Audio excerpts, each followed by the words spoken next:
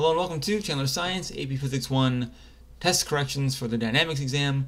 Alright, in this video we're just going to go through the test question by question, going to solve each problem so you can help, or will hopefully help you with your corrections that you're going to do. So remember, if you are in my class, which I don't know why you'd be watching this unless you were in my class, but so corrections, don't forget, you need to write down what your answer was, what the correct answer is, why you picked that wrong answer, and then why the correct answer is the correct answer, right? So help me understand the misconception you have about that problem. Okay.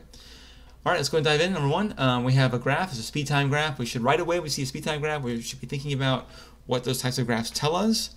In this case, speed time graphs tell us the slope tells us acceleration, and the area under the curve would give us the displacement, the distance, I should say. But we don't need that part. We just need slope here.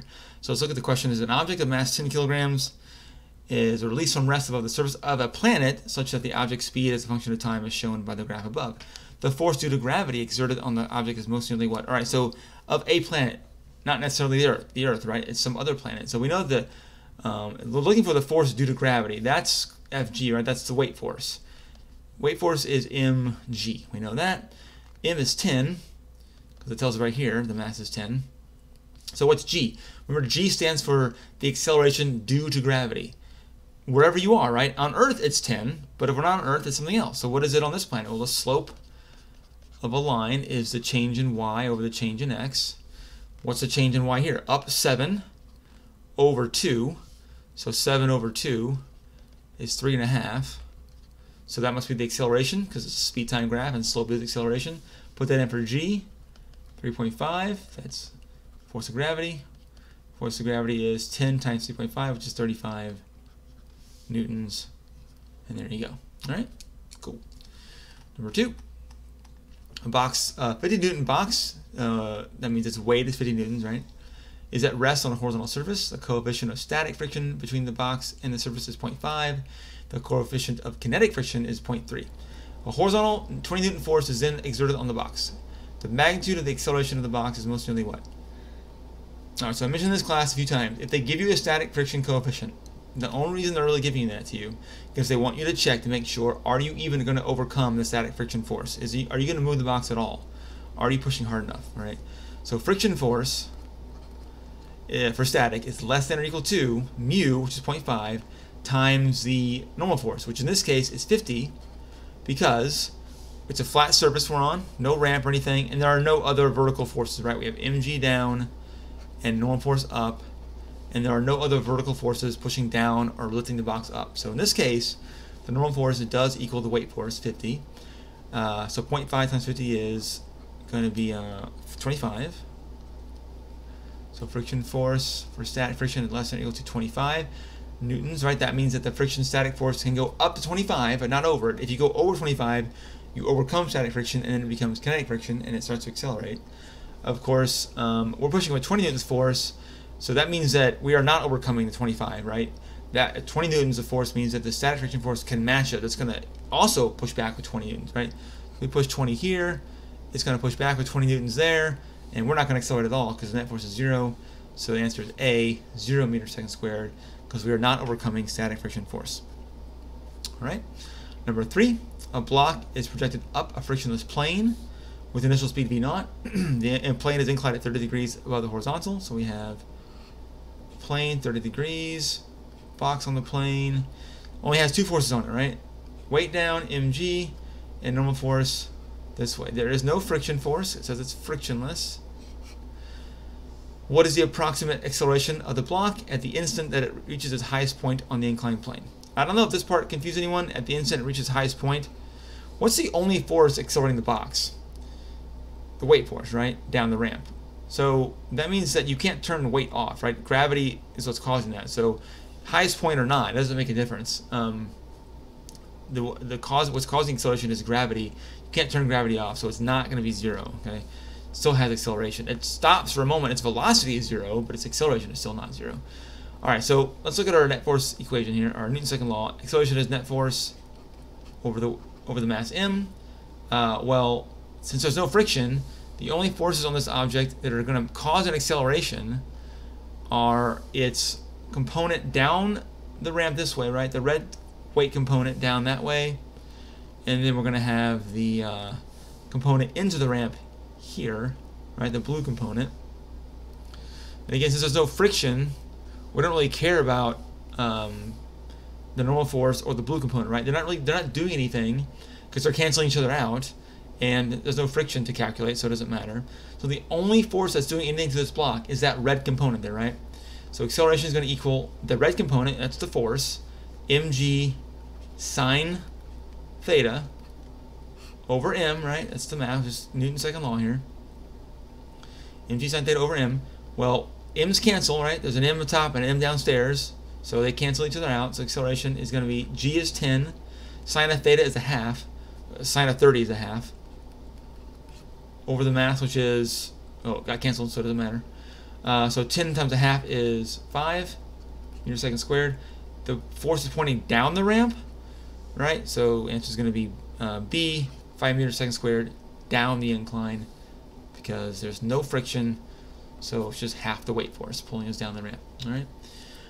Okay. Brief pause here. I'm going to get a drink of water, and I'll be right back for number 4. All right. I started with number 4 here.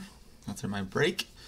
Number 4 is talking about this contraption. We have tension in the string here, and another rope at an angle, and a mass hanging vertically. The horizontal wire shown to the right, and the figure above will break when the tension in it exceeds the value T max. What is the maximum mass M that the hanging object can have without the horizontal wire breaking? Assume the wire on the left does not break prior to the horizontal wire breaking. All right. So we got to recognize here that if we're at rest, net forces are 0. Right. So we have forces in the y direction, vertically. We have forces in the x direction, horizontally. This guy pulls horizontally here, right? This other wire up here is going to have components horizontally and vertically. The angle here is theta. So we need to recognize that T max. Oh, pin's getting weird. T max, that's this guy, right? This is T max here. Needs to equal, let's call this T1. I just arbitrary thing. Call that tension in that wire, T1 up there. That needs to equal T1 cosine of theta, right? Because this component, color. This component here is horizontally to the left, and the T max component is going to be horizontally to the right, right? So they got to cancel out because we have net force is 0 because the sign's at rest, right? The sign's not accelerating anywhere. So we know that must be true. And we're also going to say that this vertical component here must equal the weight down of the box, right? Because again, we need the upward and down forces to cancel as well. So we also know that T1 sine theta, right, opposite over here, is going to equal big mg. And what we're going to do here is we need to do substitution. All right, we're going to divide this guy right here by cosine theta, and over this side by cosine theta. These will cancel. I'm kind of awkwardly going up here now, but hopefully you can follow me. Okay, so I get T max, not T1. Sorry, I want to erase that. Eraser's not working. That sucks. All right. Eraser. There we go. Oh, okay. This is awkward. All right. T max over the cosine of theta equals T1, right? We've just divided by cosine theta. Now I'm going to take this guy here. I'm going to plug him in to that T1, since they're equivalent, right? T1 equals T max over cosine theta. So I'll plug it in for T1. I'll go down here now to finish. So I'm going to have, instead of T1, I'm going to write T max over cosine theta. That's being multiplied by sine theta. Remember, this here was is being plugged in for T1 times sine theta equals big mg. We're trying to find the mass, right? What's the mass m, the maximum mass we could hang from this wire without the wire breaking. So this is going to simplify down to T max sine theta over the cosine of theta equals big mg. Now I don't know how well you know your trigonometry, but I would say you don't need to know it super well. You know, there are these things called trigonometric identities that are basically like these equivalencies that like certain things equal certain other things. For example, sine of theta over cosine of theta is equivalent to tangent of theta, right? Now, you don't. There's a lot of these. There's a long list of these trigonometric identities. You don't need to know all of them. You don't really know any of them, except for maybe this one. Probably the only one I'd say that's like you want to remember. You can look up a list of them if you want to see what the other ones are. But this is one you probably want to remember. So we can simplify this down. Sine over cosine is tangent. So we get T max tangent of theta equals big mg. You want to solve for m, so I divide by m, or by g both sides. These g's cancel, and we get m equals T max times tangent theta over g, which gives E the correct answer. All right. Let's go number 6, or number 5, I should say. We got a rope pulling up tension on the box. So let's draw a little free body diagram real quick. I'm going to have weight down, mg, is equal to, Ash was going out of that inning. That's good. Oh, another 2 ounce, great. Mg is down at 20 newtons. All right, mg, mass 2, g is 10, so 20 newtons. Then upward, we have a 10 newton upward tension force. The question wants to know what is the acceleration of the block. Well, acceleration A is the net force over the mass. What are the forces on the object? Well, we have a positive up. Remember, up is positive, so positive 10 newton force minus 20 newton downward force divided by the mass of the object is 2 kilograms, right? Remember, mass, not weight, just m. So 2. That's going to equal A. 10 minus 20 is negative 2. So negative 10, I should say. Yeah, well, negative 10 over 2, and that's going to simplify down to negative 5 meters per second squared.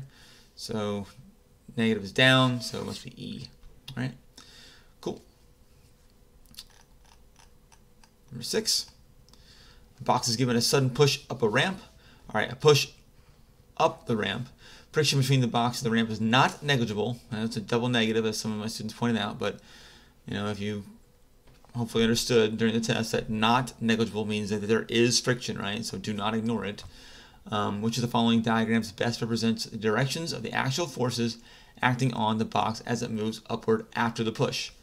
After the push. Okay, if it's after the push, that means we're no longer in contact with the box, right? We are no longer applying a force on the box. So there is no fourth applied force, right? We're going to have the box going up the ramp. If it's going up the ramp, that means friction opposes motion. So friction is down the ramp.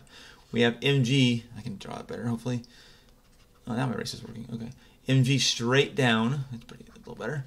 And then normal force going this way, right? Normal force here. This is friction here. And so there we have it, right? Which is the right answer is A. Okay. There's only forces. There's no applied force because we're no longer touching the box. Friction opposes motion. So if we're going up the ramp, that means friction is pointing down the ramp. All right. Just checking the score of the Astros game. Okay. In this equation or this problem, we got a diagram here of a box or some object sliding along the ground. The force diagram above shows a box accelerating to the right on a horizontal surface of negligible friction. That's always nice. So no friction. Okay. The tension T is exerted at an angle 30 degrees above horizontal. It's 30 degrees here. If mu is the coefficient of kinetic friction between the box and the surface, which of the following is a correct mathematical equation derived by applying Newton's second law to the box? All right, well, Newton's second law, what do we got? It's A equals the net forces over the mass. All right, we're going to take this guy and kind of expand it, right? Well, what are the net forces? Well, let's see. We have, first of all, we should recognize here that the upward normal force and the downward tension force are going to cancel, but remember in this case that the normal force does not equal mg because we have components of the tension force to the right and then up. So this upward portion of the tension force is going to kind of help out the normal force, right? The normal force won't have to be quite as big. So we got to keep that in mind as we're doing this. So the forces we're really worried about here are this force and the friction force, right? This component of the tension force here going horizontally and the horizontal friction force. We know that all the upward forces are going to cancel all the downward forces because the box is not accelerating up into the air, right? So acceleration is going to be, all right, let's do this component here. Let me erase all this so you can see. I want to erase those. Oh, there it goes. Okay. Let's deal with this component here first, right? This horizontal component. So that's going to be t cosine theta, right? Because it's adjacent to the angle here. And we're going to minus the friction force. But you'll notice that none of these answer choices have just friction force in them, right? So we got to think one step further. What is friction force? Friction force is mu times the normal force. None of them have NF instead of FN. Kind of backwards there. Why won't it erase? I don't know why. It's doing it random. Okay. Normal force. There we go. All right. So, but again, none of these options have just normal force in them, right? So we got to think one step even further than that. What is normal force? Well, we know that the net force in the y direction is 0. So we know that we have a positive upward normal force plus this component of the tension force, right? They're both pointing up. So that's t sine theta minus big mg here, and that must equal 0. All right, again, sine theta because we're opposite the angle here, right?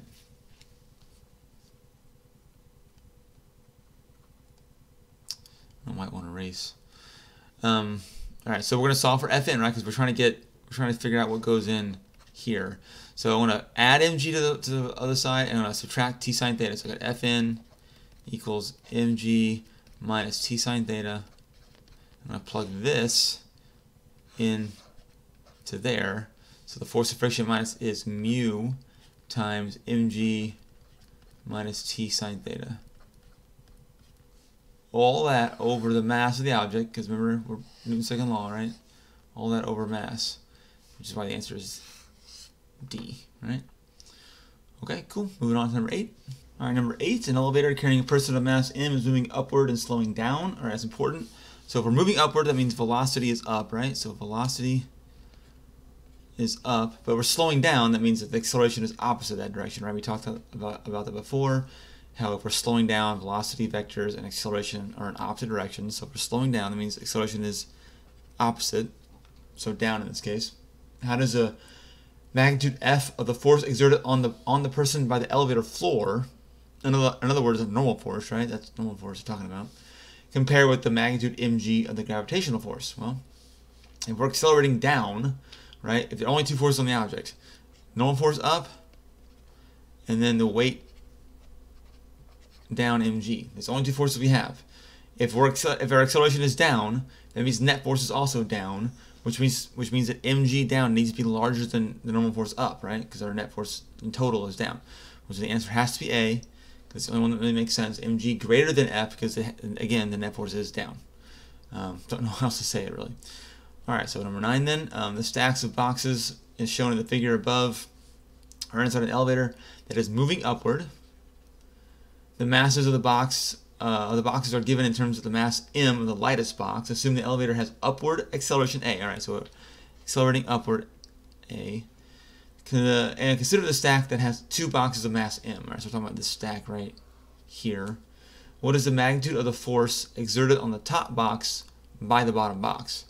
What is the magnitude of the force exerted on the top box by the bottom box? Okay, the magnitude of the force exerted on the top box by the bottom box. So here's the top box, right?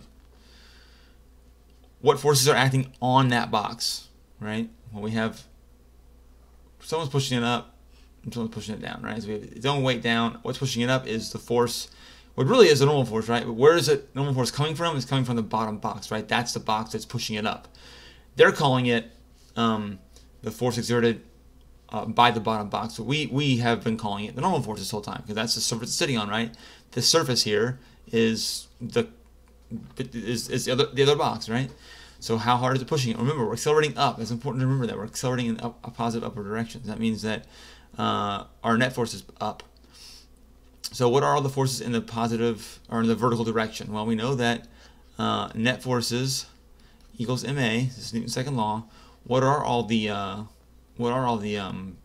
forces? Well, we have them right there. Normal force, positive, so call it up, or up is positive, minus mg because it's going down, equals ma. We are accelerating, so a isn't 0, so we're going to leave just ma, right? We don't have any of the numbers. We're just going to leave it like ma. It's okay. I'm going to plus mg to this side. So Fn equals ma plus mg. We can factor an m out. Factor the m out, get m times a. Make that better. A plus g, right? Which is d. All right. So we got to recognize, right, guys? It's Newton's second law. It always comes back to this guy, right? Sometimes we do the net force equation where we have net force equals to whatever. Sometimes we put in the ma, mass and acceleration. Sometimes we use it at this form, right? A equals F over m, but it's all the same thing, right? It all comes back to that guy. So hopefully this made sense, right? We just have our net forces, one force up, weight down. I think the key to this problem was understanding what they were asking for. The force exerted on the top box by the bottom box. We had to recognize that that's actually, it's referring to the normal force. So anyway, all right, going to number 10. Same situation, same elevator, all the different boxes inside. The stacks of boxes shown in the figure above, blah, okay, all the same stuff. All right, assume the elevator is moving at a constant speed. All right, this time we're not accelerating, we're going at a constant speed. And consider the bottom box in a stack that has two boxes of mass 2m. All right, so we're talking about this box right here. That's our system. Let F of the floor be the force exerted by the floor on the box. Fg be the force exerted by gravity on the box. And F box be the force exerted by the top box on the bottom box. Which of the following best represents the forces exerted on the bottom box? All right, well, the answer is going to be C. The floor pushes up on this box, so if we draw a dot, the floor pushes up on the box. The box's own weight pulls it down, and the top box also pushes down on the box, right? So we have two arrows going down, the weight force, and what they're calling F box is the other box sitting on top of it, right? Also adding its own weight to pushing down on the box. And we have the floor pushing us up. It's the normal force, right? And the normal force needs to be, notice how it's longer, right? Because these two down need to add up to the going up. Because we're going at constant speed, which means there's no acceleration, so the net force must be 0. So the two downward forces need to add up to equal the one upward force, right? That's why the arrow is longer. All right, so C is the right answer there. Let's go to number 11. All right, block X of mass m is attached to a block Y of mass 2m by a light string that passes over a pulley of negligible friction and mass, as shown to the left. All right. In which direction will the center of mass, what they're calling COM, just an abbreviation for center of mass, of the two-block system move after it is released from rest? And what is the magnitude of the acceleration of block X? All right. Okay, so hopefully you can realize, like, center of mass is this idea. We didn't talk about it specifically in class. I think I mentioned it in one of the videos. But center mass is a spot. Let's say you have an object, like that's just one box, right? The center mass is generally in the center of the object. Not always, but usually it is. So what it means is that it's the spot where if you look around the object, it has equal mass all around it. So this region, equal mass, all the little spots around it is surrounded by equal amounts of mass on all sides, right? Now sometimes you get weird shaped objects. Like maybe like some sort of like a U-shaped object, like an object that was like a magnet, right? Something like this. The center of mass could be like right here, maybe, right? The center of mass doesn't have to actually be on the object, but we're not going to deal with objects like that really in this class. Most of the objects we deal with in this class are going to be fairly simple boxes or spheres, stuff like that. So generally speaking, the center of mass of an object is in the center of that object. But this is a two-object system, right? We have, the system is m and 2m. That's the system. So center mass is going to be, if you kind of draw a line between the two center masses, the center mass is going to be kind of along that line, but it's going to be more towards the 2m box because it's got more mass, right? So now this dot here, this X I marked, is kind of, it's on the line between the two of them, but it's more towards the 2m box because the 2m box has more mass, right? So it's equally distant now between all the mass, okay?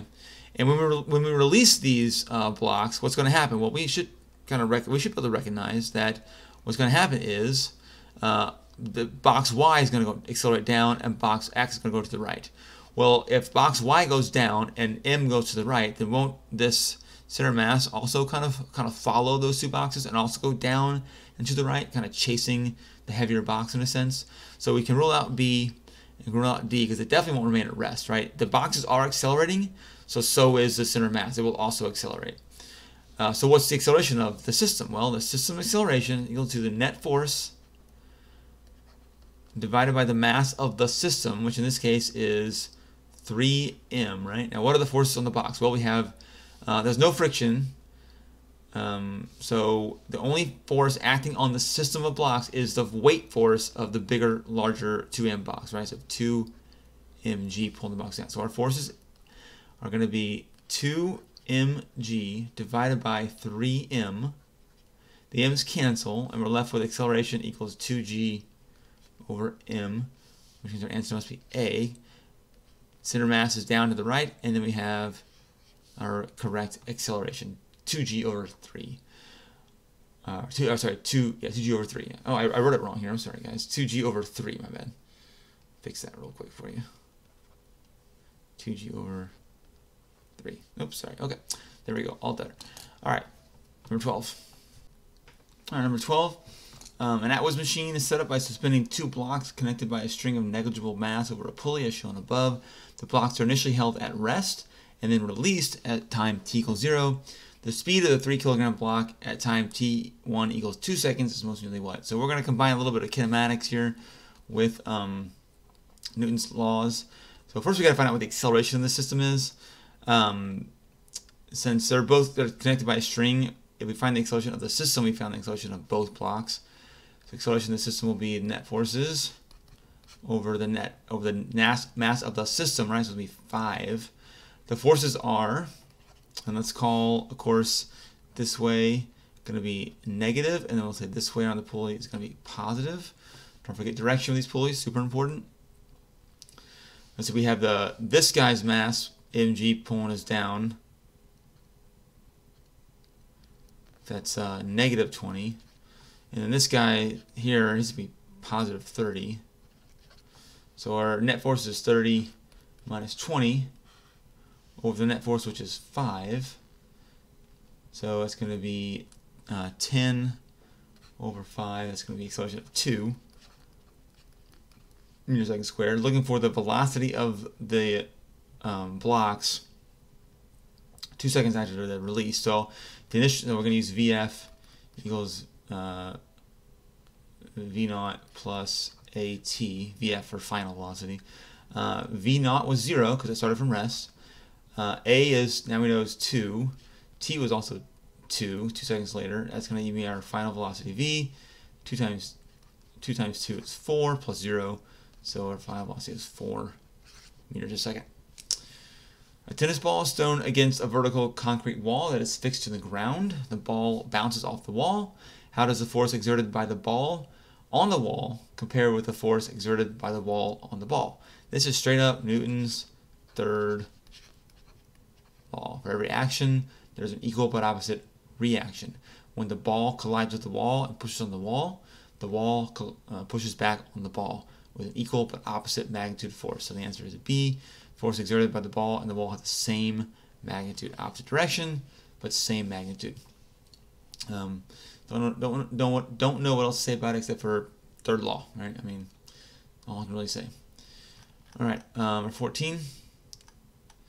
Block is pulled along a surface of negligible friction by a spring scale that exerts a force F on the block. The mass of the block is 4 kilograms. If the spring scale reads 10 newtons, which is the following free body diagrams can be used to show the magnitude and direction of all the forces exerted on the block as it is pulled along the surface.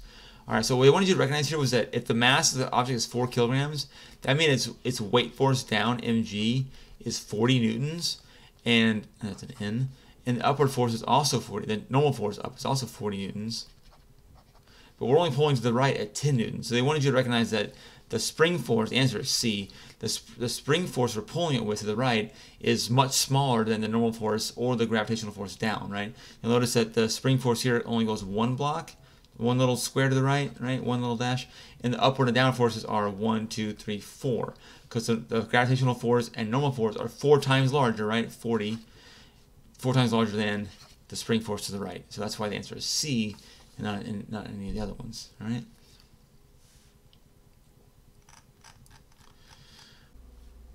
All right, number 15, the free body diagram above shows a 5 kilogram box on a rough surface being pulled to the right at a constant speed. That's always important, right? Constant speed by a string that is at an angle of 30 degrees above the horizontal. The coefficient of kinetic friction between the box and the surface is 0.3. The tension in the string is most nearly what? All right, what we got to recognize here is that this component that I have circled already, that component of the tension force and the backwards friction force must be equal, right? They got to cancel because we're moving at constant speed, which means there's no net acceleration. So that means that I'm call this tension force T times the cosine of theta, right? That's this component here. It's adjacent to the angle, so it's cosine, is going to be equal to mu normal force, right? Because that's friction force, right? Remember, this is coming from, this guy here is coming from friction force, which is mu times the normal force. Okay, so I'm just replacing that with that guy. Now the problem here is that the normal force is not just the same as the weight, right? Because there is this pesky little component of the tension force going up, which is going to change what the normal force is. So let's see what normal force is. Normal force is going to be, it's Fn here, is going to be equal to, or let's start out with a net force equation in the y direction. Net force equation for the y direction, we know it must be 0. We have the tension component going up, tension sine theta, right? That's this component here, plus the normal force, Fn, must, all that combined must equal the downward weight force, right, mg. So if we solve for Fn, we get Fn equals mg minus t sine theta. So I'm going to plug in this for, again, remember the friction force equation was friction force equals mu times Fn. So I'm going to plug in this mg minus t sine theta. I'm going to plug this in for the Fn, right, for normal force, since they're equivalent. So I get t cosine theta equals mu times, and then I have mg minus t sine theta. I'm going to distribute the mu to both terms and then simplify down. So I get t cosine theta equals mu mg minus mu t sine theta. I'm going to add mu t sine theta over to this side because I want to get my t's together because I want to combine them because they're like terms. Remember that cosine of the angle and sine of the angle and mu are all just numbers, right? They have an actual value. They're not unknown quantities. They're known quantities. So these are all in terms of t, so we can combine those. They're like terms. So we're going to get t cosine theta plus mu t sine theta equals mu mg. Let's simplify things down now and put numbers to this stuff. Alright, so mu is 0.3, mg is going to be, it's a 5 kilogram box, so mg is 50, right? So 50 times 0.3 is 15. Sine of theta, theta is 30 degrees, so sine of theta is a half. So, and then mu is, again, is 0.3, so 0.3 times a half is 0.15. So this is 0.15 t, and then a cosine of theta, cosine of 30, is 0.866. This is 0.866 t, right? And we get, again, these are like terms, right? We're just going to add them together. So 0.866 plus 0.15 is 1.016. So I'm going to go, I'm running out of room. I'll go over here, I guess. So this is 1.016 t's equals 15. We just divide by 1.016. Divide by both sides, right, to get our t. So 15 divided by that will be 14.76, which is very close to the correct answer, which is A. And I think the only reason why they got a slightly different answer was because they were using 9.8. You know, I got this problem from the College Board, so they must have been using 9.8 for G. That's why it's slightly off. But again, if you get 14.76, you look at your options. What's the best answer, right? Clearly the one that's very close to your answer. Instead of 14.76, 14.47, close enough, right?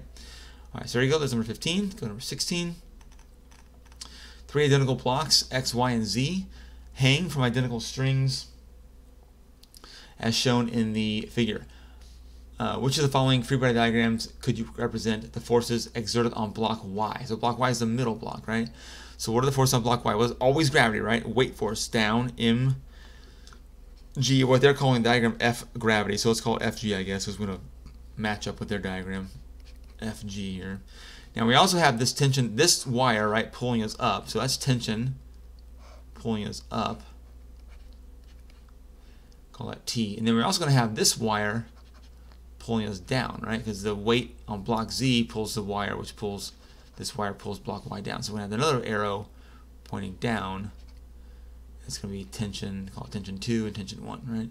So we should have, it says that they're at rest, right? They're hanging there, so they're at rest. So that means these two down arrows should equal the one up arrow, right? All the arrows got to cancel out.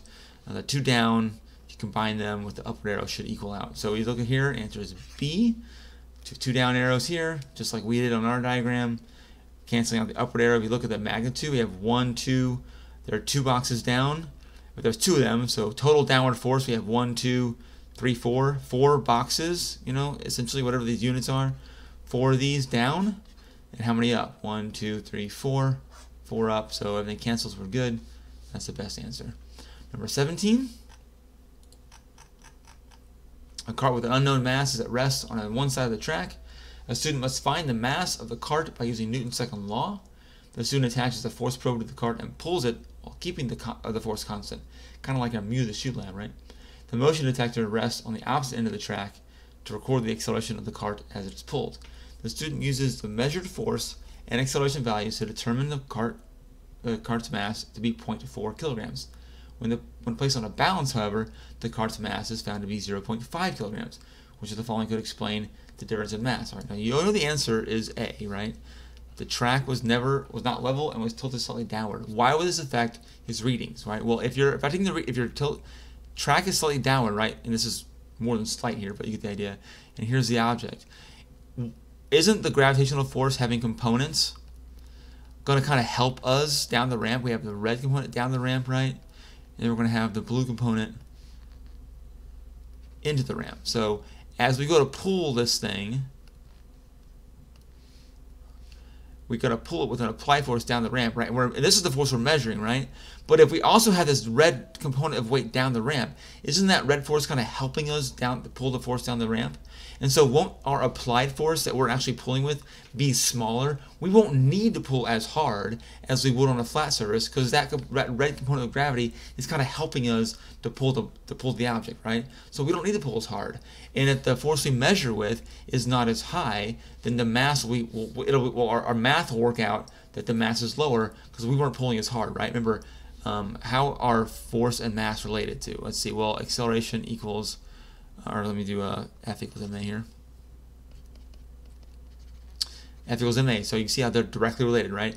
Assuming A stays constant, if the force goes down, mass goes down. So we're we're not applying as much force because we don't need to, because gravity is kind of helping us pull the block, right? That red component. So if the force goes down, that means mass will also go down. Or we're gonna measure the mass to be smaller than it actually is because we're on an incline. All right, I hope that makes sense. So we're 18 real quick. Number 18, we have a graph, a velocity time graph. Again, right away we're thinking about, okay, what kind of things can the velocity time graph tell us? Slope equals acceleration, area under the curve equals displacement. And a 0.5 kilogram object is in free fall as it falls downward near to the surface of a planet, so not necessarily Earth. A graph of the object's velocity as a function of time is shown. What is the force of gravity what is the force due to gravity exerted on the object by the planet? All right, so force of gravity is equal to mg. We know that. It gives us the mass of the object. We just got to find out what acceleration is, and we'll have fg. So fg equals mass, which is 0.5. All right, so what is g? Well, that's the acceleration, right? So what's the slope of the graph here, right? Remember, little g is acceleration due to gravity, right? Acceleration due to gravity. And it could be on any planet, doesn't have to be Earth, but use Earth, the most common place. We talk about this stuff, but it doesn't have to be on Earth. It could be anywhere. So what is it on this place? So it looks like we go down 5 over 2, down 5 over 2, down 5. So our slope, m, change in y over change in x, is equal to down 5, so negative 5 over 2. So negative 5 over 2 is negative 2.5. So I'm going to put a negative 2.5 here.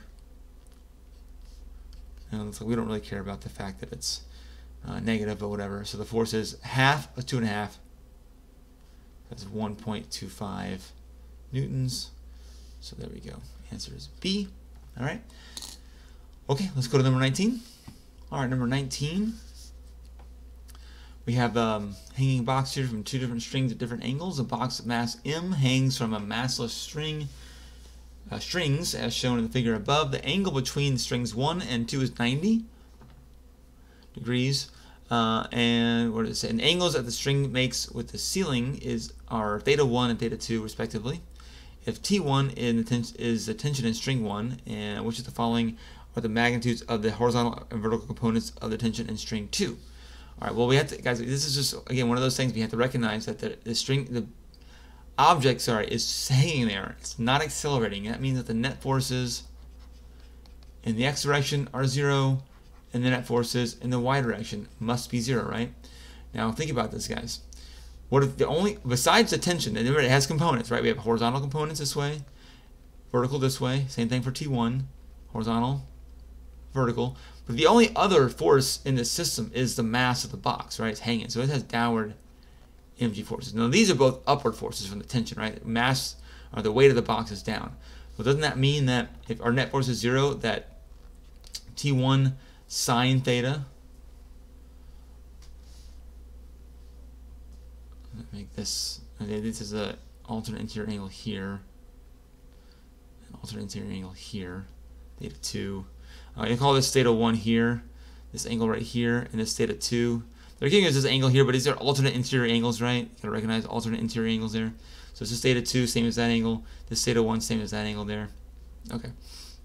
So T1 sine theta plus T2 sine theta gotta add up to be mg, right? So let's look at our vertical component. It's asking what is the tension in string 2? Well, let's look at the vertical component. Let's see. T2 must be equal to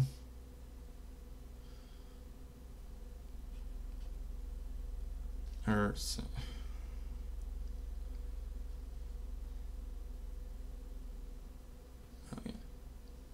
the vertical component of, we can replace this T2 sine theta. Let's just call it T2y, like the vertical component, right? I'm going to subtract T1 sine theta this side. So I get mg minus T1 sine theta. Okay, so that's the y component. What about the x component? Well, the x component, there's only two forces in the horizontal directions, right? And that's going to be the rightward component here and this leftward component here. So that means that, again, that the forces add up to 0, right? So doesn't that mean that the T2 cosine theta, well, let's just call it T2x, right? The horizontal component of T2. Let's call it T2x. Doesn't it have to equal T1 cosine theta, since they got to be equal? The right, this part to the left and to the right must be equal. I got to be the same, right? So that's why the answer is A. The horizontal component of T2, which we're calling T2x, must be the same as the horizontal component of T1, which is T1 cosine theta, and the vertical component of T2, which we're calling T2y, must be equal to the weight force of the box that's hanging minus the tension force, the vertical component of tension force from T1, right? T2 vertical gets like the leftover, right? So it's the weight minus whatever T1 sine theta is using. So that's why the answer is A, because we have both those correct components in there. Okay. All right, number 20, almost done. A box of mass M is on a rough inclined plane that is at an angle theta with a horizontal, a force of magnitude F, capital F, at an angle of, I think that's rho, if I remember my Greek signs, but I'm gonna call it rho, even if it's not rho, but I think it's rho, right? Or maybe it's phi. Ooh, I think it's phi. Now that I think about it, so we have angle theta. Here is this theta, this guy theta, and then rho or phi. I mean, I'm pretty sure it's phi is up here, right? It's different guy. With the plane exerted on the block as shown above. As the block moves up the plane, moving up the plane, there's a frictional force between the box and the plane of magnitude F, little f. What is the magnitude of the net force acting on the block? All right, well, the net force is going to be in the parallels of the plane, right? The normal force, which is this way, and remember we have weight force down, right? mg, component down the ramp, into the ramp. This component here and this component will cancel out, right? Because the normal force and the component of gravity into the ramp will cancel because they're the only perpendicular forces that exist. So we'll get rid of those. I'm not going to bother drawing them, right? what are we left with? We're left with the frictional force here, and then we're left with that other component of gravity, down the ramp here, right? So we have two forces down the ramp, and then this component here up the ramp, right? So our net force in this direction, our parallel to the plane, is going to be this. Let's do this force first. That's our positive up the ramp. So it's F cosine phi. I think I'm pretty sure it's phi. That's this guy, right? Cosine of this angle adjacent to that angle, parallel, which is parallel to the ramp, right? Minus this. This is messy over here. Redraw this. Minus the component down the ramp, right, of gravity, down the ramp here of gravity, right? So that's going to be mg sine theta, right? Because that's, again, this is our angle theta here. If we make, that's theta there, whereas this is phi up here. And then also minus the friction force, which we're just calling F. So luckily for us, kind of nice, we don't have to like derive it and use mu, mg, blah, blah, blah, that stuff. Let's just say, hey, friction force is just called F. So this is it. This is our answer. Answer is, looks like C. Yeah. Answer is C. F cosine phi minus mg sine theta minus F. Those are all the forces parallel to the ramp. The only reason why this one's a little tricky is because they have two different angles, but again, if we're clear, if we understand well this idea of, you know, components and parallel to the ramp and all that stuff, then we should be okay. That's number 20. Go to 21. The objects, three objects can move, start over. Three objects can only move along a straight level path. Okay, so no turning and no going up a hill or anything like that. The graphs below, or above I should have put, show the position D of each object plotted as a function of time t. All right, so these are distance time graphs. So right away we see distance time graphs, or displacement time graphs, I should say, position time graphs. We think, okay, what does the slope tell us? Slope is velocity. The area of the curve tells us nothing, because it's area of the curve of a displacement time graph doesn't mean anything. But slope is velocity, so we know that. All right, so the question is, the sum of the forces on the object is zero in which of the cases? So in other words, the net force, sum, net force, same thing, right, is zero in which of the cases? Well, if we have a net force of zero, therefore acceleration is also zero. So in which case do we have zero acceleration? Well, it's going to be in 2 and in 1, right? So the answer is C, because what's happening in graph 1? We do have a velocity, we have a slope, but is it changing? No. So velocity is constant. If velocity is constant, that means that we're not accelerating, our velocity isn't changing. In graph 2, the graph is a flat horizontal line. That means that we're actually at rest. We're not moving at all, right? We have zero velocity, and our velocity isn't changing, so therefore we are not accelerating. In graph 3, however, the slope starts off flat and gets steeper, which means the velocity starts off low and gets larger, which means velocity is changing, so we are accelerating, so it can't be graph 3, just graphs 1 and 2. All right, last two coming up. We made it. All right, this is the multi-answer questions. Got to pick two. All right, so we have the system of cords and boxes here hanging from the ceiling. The system shown above consists of two identical blocks that are suspended using 4 cords, each of a different length. Which of the following claims are true about the magnitudes of the tensions in the cords? Select 2 answers. All right. Okay, so the answers are B and C. So let's talk about Y. All right, so why is it not A? All right, so the tension. Why is the tension in cord 1 not as much as tension 2? Well, if you kind of look at the components here, we have the component here, and a component here. If you have time on problems like this, I would recommend like making up numbers. Sometimes it might help you, like make up a mass of m and the other mass of m. Maybe make them just both like 1 kilogram, something really easy to work with, and mess with that. This is going to be 30 degrees here. This is going to be 60 degrees here. Right? Those are alternate interior angles. All right. So why is T1 not greater than T2? Well, if we look at the vertical components here, right, we know that this component here and this component here must add up to the total mass of the system, right? This is the only other vertical forces applied to the system. So that means that this component here, this cord, right, is going to be supporting the majority of the weight. How do you know that? Well, because it's more vertical, right? do sine, this component here is sine 60. It's going to be whatever t2 is times sine 60. This component here is going to be sine 30, so it'll be t1 sine 30. Sine of 30 is a half. Sine of 60, I think it's like 0.6 or 0.8 or something like that. Sine of 60. Yeah, 0.87. 0.87. So you see how this number is a larger number. So whatever the tension here, this vertical component is going to be more here than it is for this guy, right? So we know that the vertical component, at least for T2, is larger than the vertical component for T1. And maybe you're thinking right now, oh, but Mister doesn't say the vertical component for A, it just says that T1. Yeah, okay, fair enough. But let's think about the horizontal components. Don't they have to be equal? I know that in my drawing they're not very equal, not to scale, but don't they have to be? They're the only horizontal forces, right? So the rightward force here and the leftward force here in the tension, they must cancel each other out. They must be equal because they're the only horizontal forces that exist in the system. And we know the net force is 0 because it's just hanging there, right? So if these two horizontal forces are equal, and we know that the vertical component for 2 is larger than the vertical component for 1, then it kind of stands to reason that T2 is actually larger than T1, which is the opposite of what they're saying in A. So it cannot be A. B is correct. We just kind of talked about it, right? We talked about how the horizontal components of T2 here, it's getting real messy again. Let me erase some of these lines so you can see better, sorry.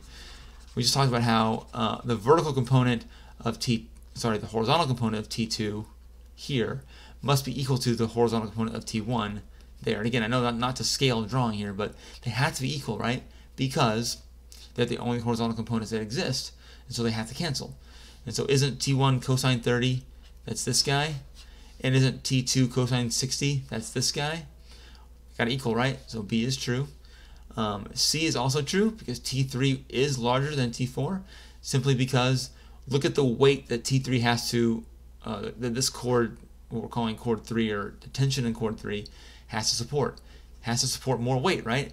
This chord is supporting this mass and this mass. It's got to pull up both. But chord 4, the tension here, is only supporting one mass. It's only supporting that guy, right? So it doesn't have to be as much. So it stands to reason that T3 is larger than T4 because it's supporting more weight, right? It's up here supporting both boxes. D is not correct because T1 plus T2 does not equal T3. If it had said the vertical components of T1 and T2 added up will be T3, I would agree with that statement, but that's not what it says. It's talking about the total force, tension, and the total chords, and those will not add up to be T3 because the T1 and T2 are both also having to do this horizontal force, which the T3 does not have to worry about.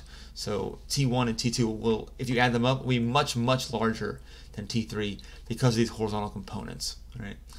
Okay, that's 22. This is the last one, number 23, last question. This was, I think, pretty straightforward. Most students will be able to figure this one out. So we have these 4 blocks. Given the net forces on and the masses of the blocks shown above, which 2 blocks have the same acceleration? Select 2 answers. So what we're looking for here is kind of like proportion. We want to find the blocks that have the same proportion of mass to force, right? So the answer is going to, of course, A and D, as you already know. And the reason why is look at the mass here. Mass is 5 and force is 20. All right, so what would the acceleration be? Acceleration is force over mass. So for block A, the force is 20 and the mass is 5. So 20 over 5 is 4. Look at block D, it's the same proportions, right? If we multiply everything by 4, the force on block D is 80. But that's 4 times more than 20. And the mass of block D is 20, but that's also 4 times more than the mass of block A. So kind of the same proportions, right? I mean, again, if we solve it, A equals the force, which is 80, over the mass, which is 20.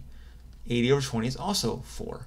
So 4 meters per second squared acceleration for block D, and 4 meters per second squared of acceleration for block A. So they're going to be the same. If you do block B and C, they will not be the same as any of the other ones. So A and D is the correct answer. So there you go. They were done with our corrections. Thank goodness. That was a while, but hopefully you go to skip around and solve the problems. So, all right, guys. Hope that was helpful to you.